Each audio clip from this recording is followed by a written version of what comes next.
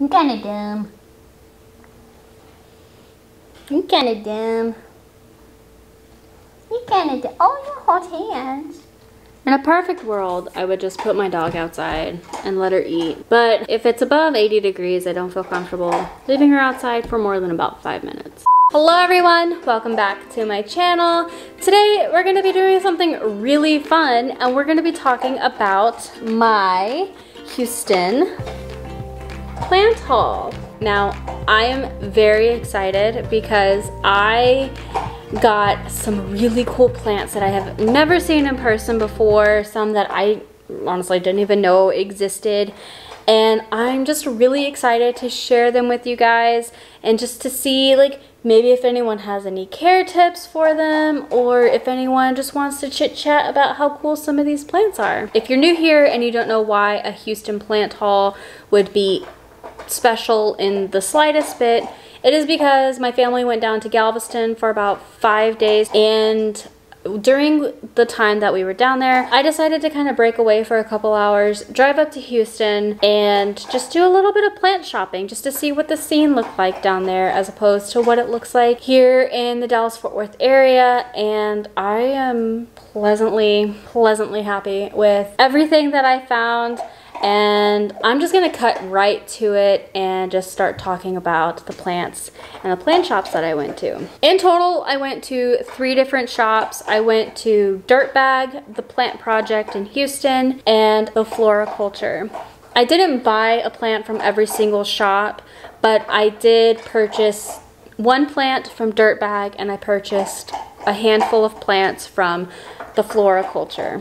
So I'll start with the first one, which is from Dirtbag. It is this very beautiful philodendron fuzzy petiole. Now this one is so cool to me because it quite literally, for its namesake, it has a fuzzy petiole. I think this is a really neat plant. It's reminding me a lot of the philodendron gloriosum, and I just think it is so interesting. So I'm really excited to have something a little bit unique to what I have because most of my philodendron are trailing, and I'm really excited to see how this one grows. This one looks like it's already pretty prolific because it has 3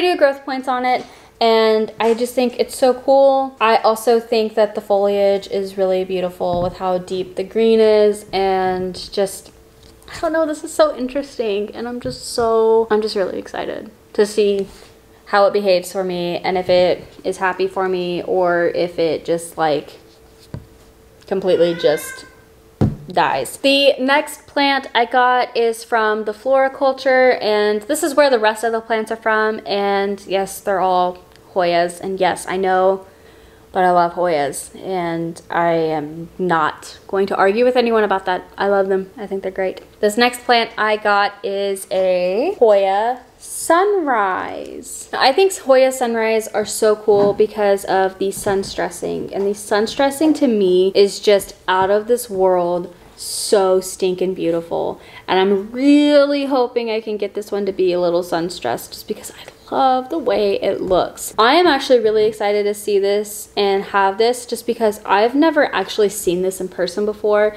and it was a wish list plant for me. I didn't realize that the leaves were gonna be pretty substantial, but I am so happy because I don't have a Hoya like this. And I don't know much about the Sunrise. I don't know if it is one that is a hybrid of 2 other Hoyas or what, but it is so beautiful. And I'm really excited to see this pop off and start growing for me. This next plant has seen some better days, but it is my Hoya callistophylla. I am so in love with this callistophylla. I've never seen a callistophylla in person before, really, but I've also never seen a Hoya that was, you know, a pale green with this deep veination on it. I think that this is just so interesting, and it has seen better days because it's been in a paper bag for a couple days now, and I'm just not getting it out, but it is so beautiful. I'm so excited for this runner to start filling out, and I'm also so excited to see it grow just because it is so beautiful. The leaves are thick, they're kind of lance shaped, and also they're just that bright color. I've never seen a Hoya with a brightly colored leaf before and this deep veination. So I'm really excited to see how this one also behaves for me. My next plant I don't think it's anything special, but it's special to me, and it is the Hoya burtoniae. Now this one I love, again, I love the leaves on it. I think that this is so interesting, and I just love how delicate it is as it's trailing over this nursery pot. I am so excited to get this into a terracotta pot. I think it's gonna look so beautiful, and I'm just in awe of how delicate these leaves are. They're so beautiful. This one strikes me as one that's gonna be easy to grow, that's gonna be growing left and right, new leaves, and I suspect that this one is probably going to bloom for me within the next year. So I'm hoping that this one does bloom for me.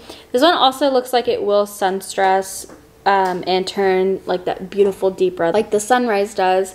So I'm excited to see how this one, if it will do that for me, and then I'm excited to see if this one will also bloom for me because it's so beautiful. My last plant in this plant haul is this very beautiful Hoya viola. It looks like it's a little bit lighter in color and also has that deep veination that the callistophylla has that is so beautiful. But this was such a cool concept to me because at the Flora project, they had a wall of propagations that they were selling for anywhere between $5 to $45, and they were rooted, unrooted, and I just love the concept of that because if anything, that is so cool to have like a propagation station like that in your home. I thought that this was really interesting, and I really thought that this was really beautiful, and honestly, this plant itself, like, it's just really unique. And again, like, I don't have a Hoya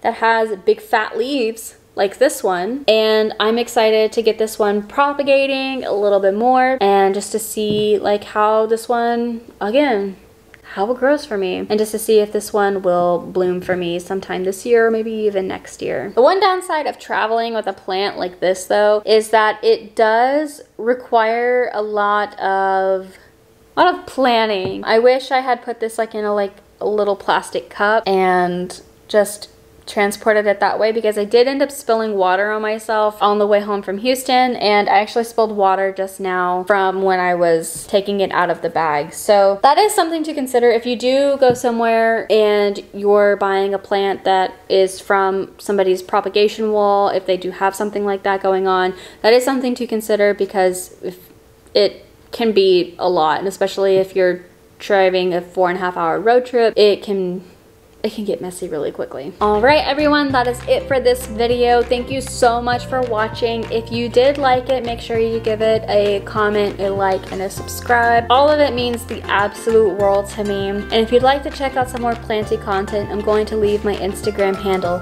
here. You can come hang out, tell me what you think about Hoyas, or if you think Hoya lovers are a cult, or if they're your favorite genus, or maybe if you have care tips, or you just want to talk about plants or look at pictures of plants. Whatever works. But I'll see you guys next time. Bye.